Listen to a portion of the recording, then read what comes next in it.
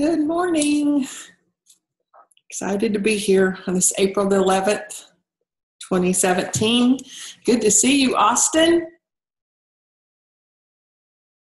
Got to get over there and get one of your CDs soon. Hi, Debbie. So happy you guys joined this morning.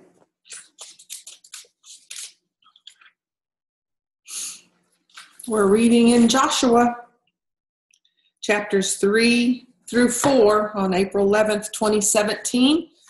And as we know, Moses has passed away and God buried him.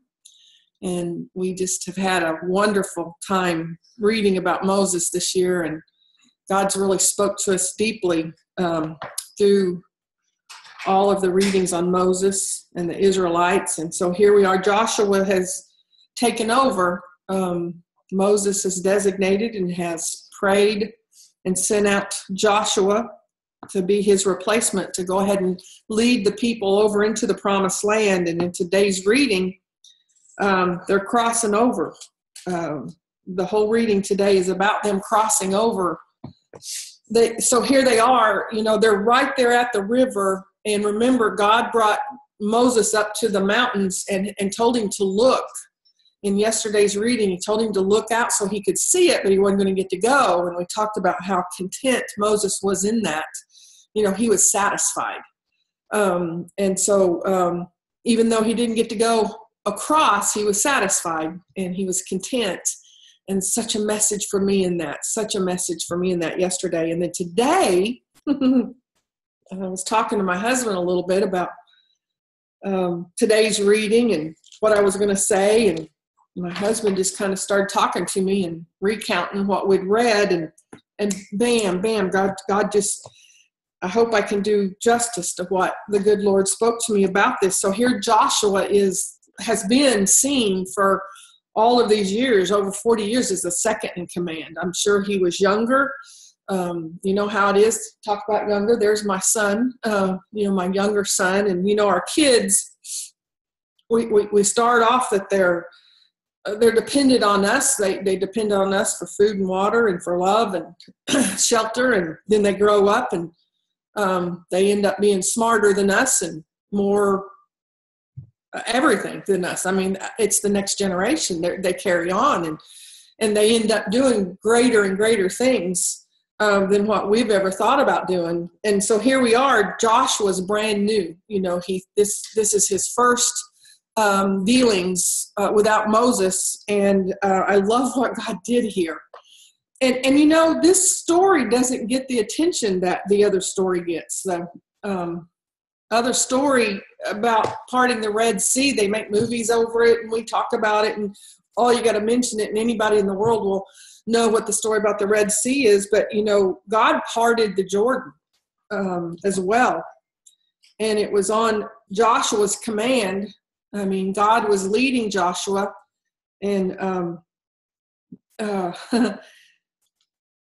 Joshua was speaking to them and telling them what to do. And as soon as the corner of the ark touched the waters parted, and it backed up all the way back, clear up to the other towns, it said. The water backed up that much. And once again, for a second time, they crossed this major river on dry ground. And not only that, they stop in the middle of this river and they pick up the 12 stones that will be used as the altar when they get to the other side.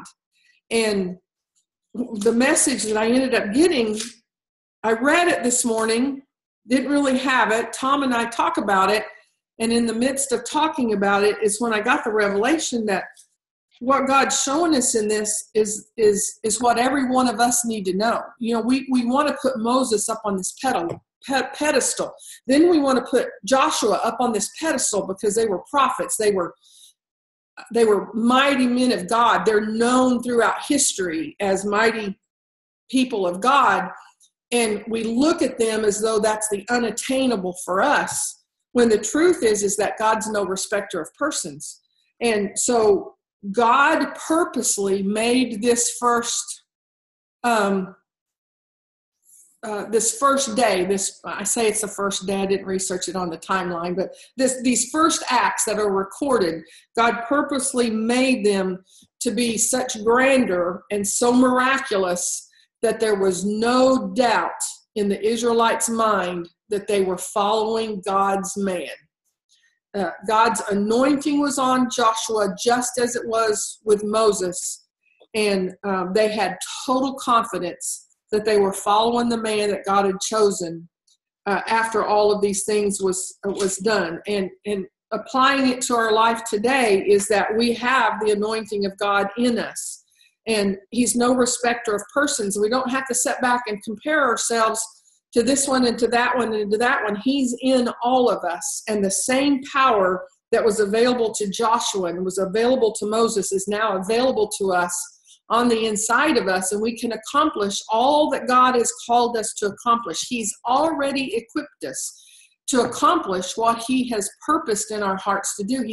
Every one of us is born with a purpose from God. There's a reason why he picked the year you were born, the year I was born, for you to be born during this specific period of time in history. And we're supposed to fulfill that purpose, and he's already placed his spirit in us as believers to accomplish all that we've been tasked with to do for that mission and that purpose. And that's pretty cool. It's pretty cool to see how the transfer of power went from Moses to Joshua, and then to know that that same transfer of power took place with Jesus Christ on the cross, and when he was crucified and resurrected, and his Holy Spirit came and resided in each one of us. Pretty powerful. And then the New Testament reading today is in Luke. We're still in Luke. We're in Luke chapter 14, and this is a very deep reading. And I mean, this is Jesus, and Jesus is talking, and he don't pull no bones about it. There is to be nothing in your life ahead of me. Nothing. I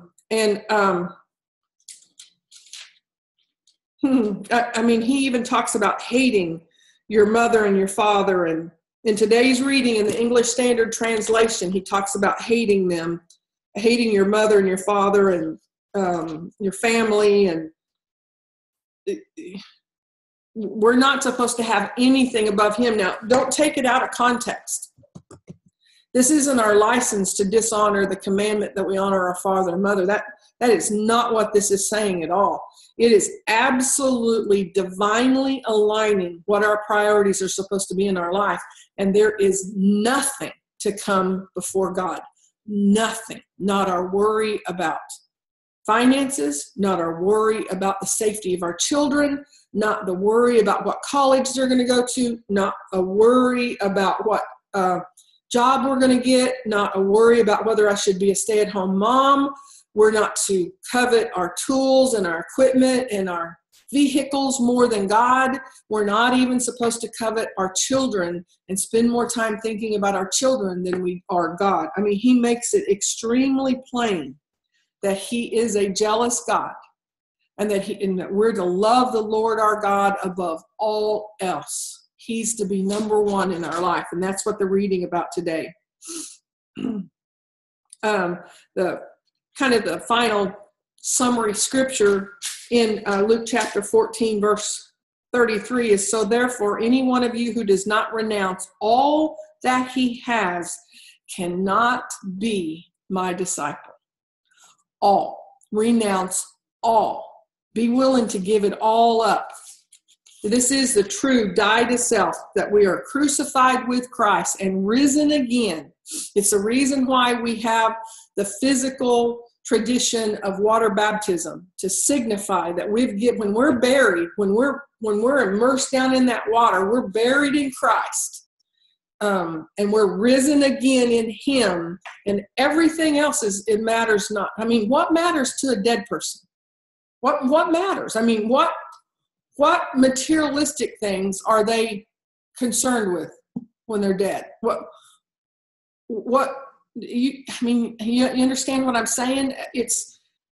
We're crucified in him. We're crucified with him. If anyone comes to me and does not hate his own father and mother, wife and children, brothers and sisters, yes, even his own life, he cannot be my disciple. Whoever does not bear his own cross and come after me cannot be my disciple. For which of you, desiring to build a tower, does not first sit down and count the cost, whether he has enough to complete it? And then verse 34, salt is good, but if salt has lost its taste, how shall its saltiness be restored?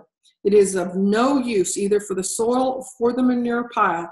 It is thrown away. He who has ears to hear, let him hear. And I pray that we hear this morning. Proverbs 12:27-28. Whoever is slothful will not toast his, oh boy, I said that wrong. Whoever is slothful will not roast his game, but the diligent man will get precious wealth. See, he's telling us not to ever, ever give up. The diligent man will get precious wealth. And the path of righteousness is life.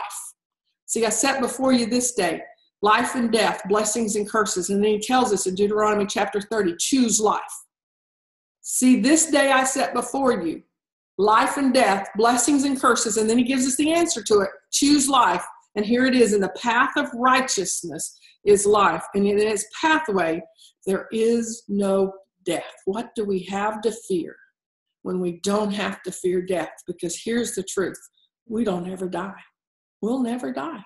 The physical body will pass away, but we never die. What a word to start this terrific Tuesday on. So God bless y'all. Love you.